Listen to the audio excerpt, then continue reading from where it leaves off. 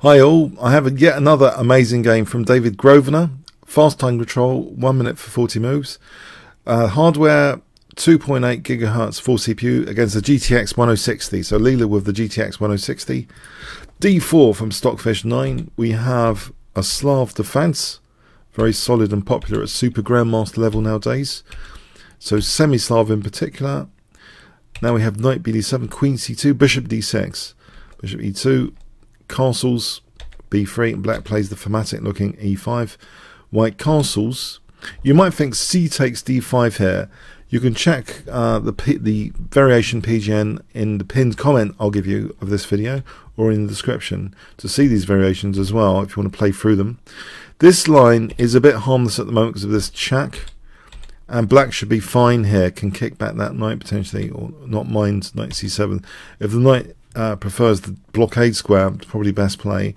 It's about even. Black can weaken the light squares and be okay even with the isolated queen's pawn here. It's technically a balanced position. So actually white just castled instead of testing this line with knight b5. We have e4, so an aggressive pawn chain. What's the significance of this? Does it mean a guaranteed attack later? Rook e8, we have a4. Again, if we test this critical idea, c takes here, in this particular position, after bishop b8, say bishop a3, knight f8, this is okay, because actually with knight f8 to e6, the sensitive c7 square can be covered. It should be an okay position. Just to take this further, knight c3 should be fine. If white tries to break the center, this should be fine as well for black, and to kick that knight back and even play aggressively like this with a small edge. So it's not really worth it, c takes at the moment, it seems. a4 is played knight f8, bishop a3. The bishop drops back, avoids being exchanged off. Rook fc1.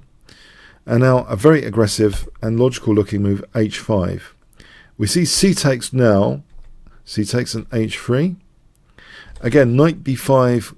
Black can cover sensitive c7 square with knight e6 here. And black's fine there.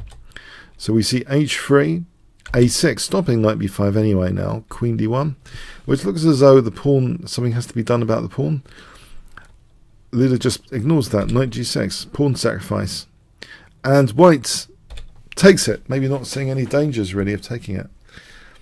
And this is a big difference, you know, between brute force chess engines and neural networks.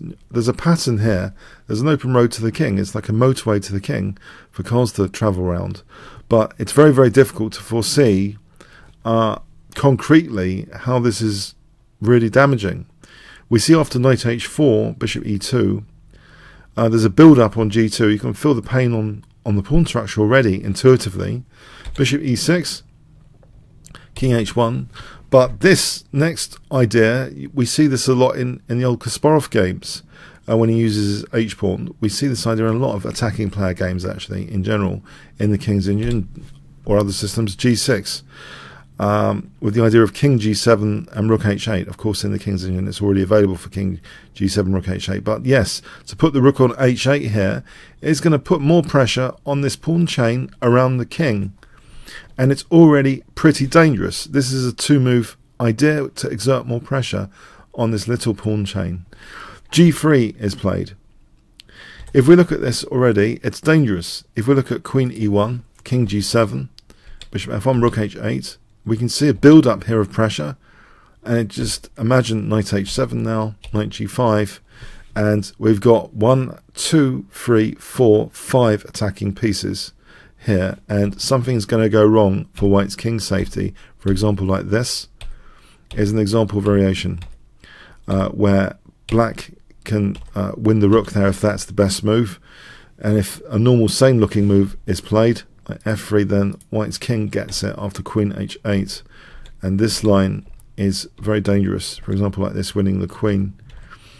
So it's pretty disastrous what happens here if white's not careful. So we have this move here, g3, trying to kick that knight away. So queen e1, black can build up basically. Guess what Leela plays in this position though, which is still very dangerous for white's king safety, if I give you 5 seconds to pause the video. Okay. bishop takes h3. This whole concept is really dangerous of king g7 and rook h8 to support what goes on taking. Now, Stockfish played knight f1 on g takes h4. In fact, knight g4 immediately is really strong, unveiling queen h4 and threatening knight takes f2 check, forking king and queen. If bishop takes g4, this is devastating, this line, because this is a standard mating pattern here. And also, let's see what happens after knight g4. What can actually white do? Instead of taking with bishop takes g4, if we imagine king g1, doesn't help. Bishop h2 check, drag the king back. We can win the queen, but even better, we can go for a checkmate here with queen c7 check, yeah, bypassing the bishop on d6. And then that's a desperate move just to delay the mate here. Nice mating pattern. Queen, bishop, knight, check, mate. So yes, this is really mega dangerous here. So let's have a look at that again. So g takes, knight g4 is devastating. So we saw bishop takes g4 or king g1. They both don't help.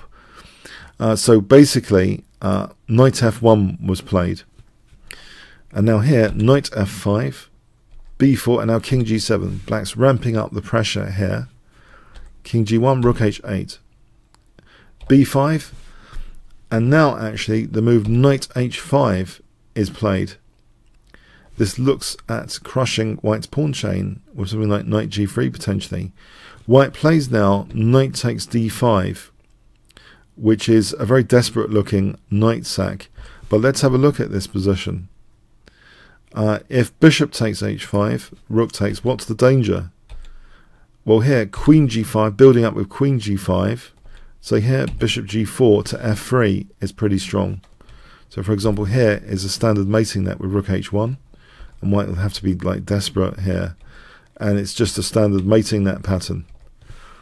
So this is really, really dangerous after knight h5. So ideas like queen g5 and then maybe bishop takes and knight g3. So white tried to do something about this basically. Queen takes, rook c5, queen d8.